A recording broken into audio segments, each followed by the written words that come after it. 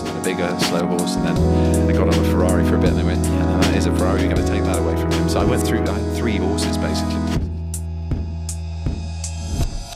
The day after I finished, after the dance, well, the night, I got into a car after our party had finished about 12:30. Hope he's not hearing that. Hope he's not hearing that, because I went to bed far too late, but it was the last night of the play.